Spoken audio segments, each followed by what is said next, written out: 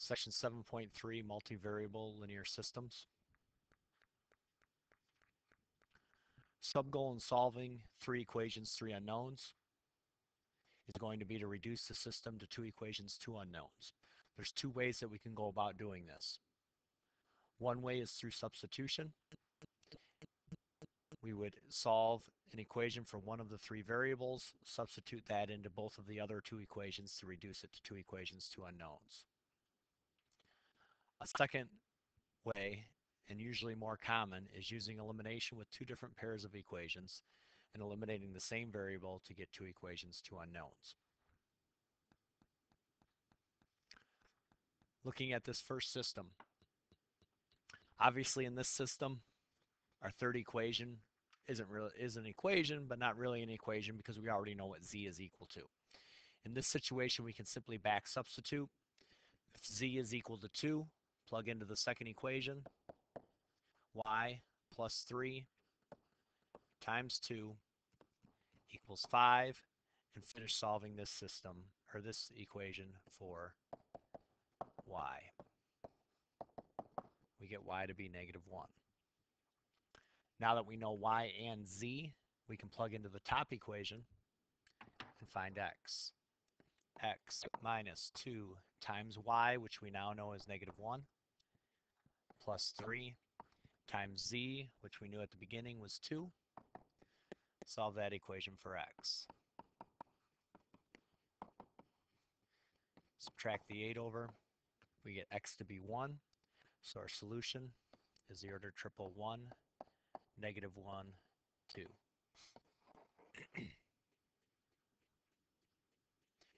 Problem 2. This situation, one of our 3 equations is already written in terms of only x and y. So what I need to do now is get a second equation in terms of only x or y.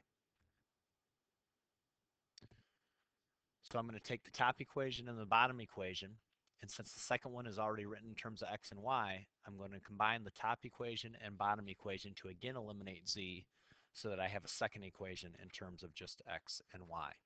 If I'm going to eliminate z's, that means I need to multiply this top equation by 5. When I do that, I'm going to get 5x minus 10y plus 15z equals 45. Bottom equation, then I'm going to multiply by -3.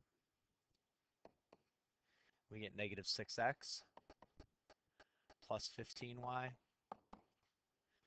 minus 15z equals -51. Add those 2 equations up. We get -x plus 5y. Z's cancel, which is what we wanted. It's equal to -6. And now if I look at what we have it reduced to a situation of 2 equations, 2 unknowns. Using this equation and multiplying by -1, we're going to get x minus 3y equals 4. And we have that set up now to eliminate the x's. X's drop out. We're left with 2y equals -2. So y is -1. Now I know y. We can plug back into either one of those 2 equations and find x. If I use this second equation, we have -x plus 3 times y equals -4.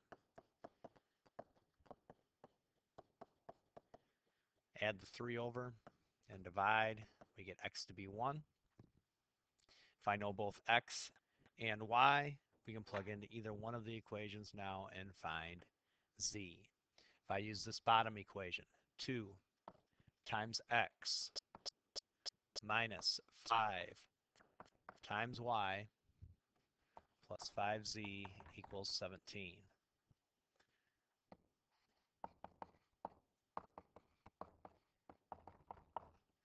Subtract the 7 over. We get z to be 2. So this time we have the ordered triple 1, -1, and 2.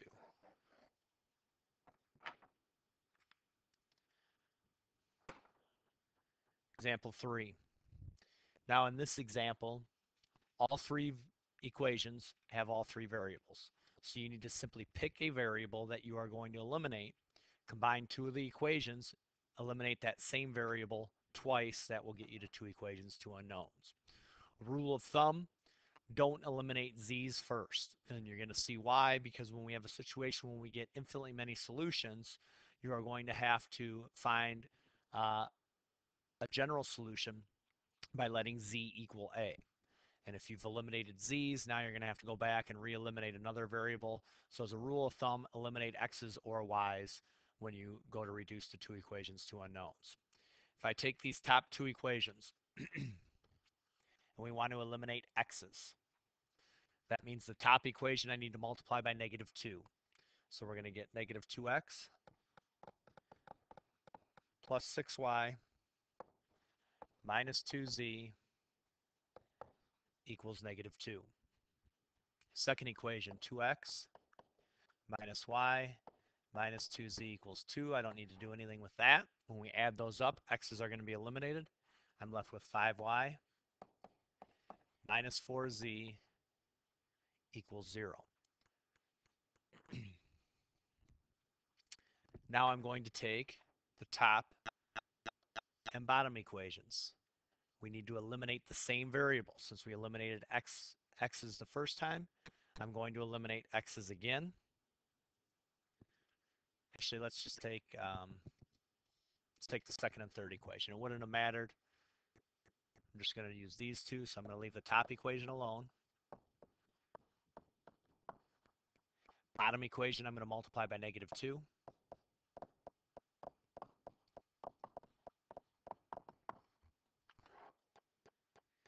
And now we're going to add those two equations up. X's drop out. We have -5y plus 4z equals 4.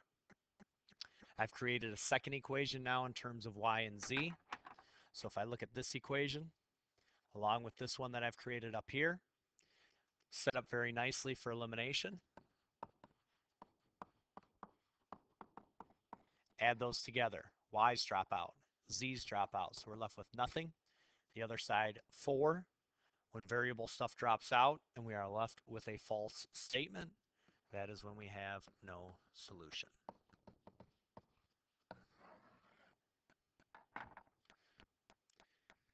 Last example, number 4.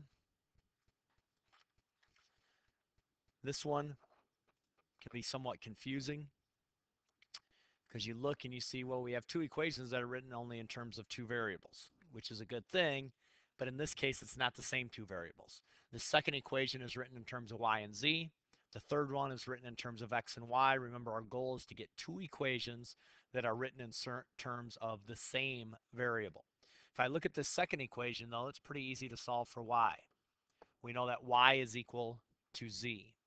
So now if I make that substitution into this top equation, we get x plus y minus 3y when I put y in place of z equals -1. Simplify that. We get x minus 2y equals -1. Now from here, I have a second equation now in terms of x and y. So I can use this bottom equation here that's already in terms of x and y and already set up nicely for elimination. Add up the x is gone. Add up the y is gone. -1 plus 1 is gone. We're left with a true statement. So we know we have infinitely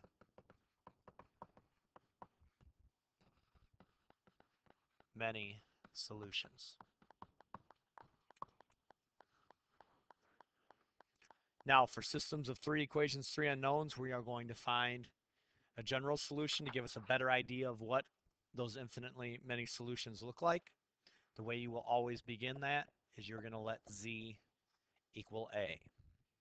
So when you have your final ordered triple will always be a z coordinate of a. Well, if z is equal to a and we back substitute, we know y and z are equal in this case. So y is also going to be a.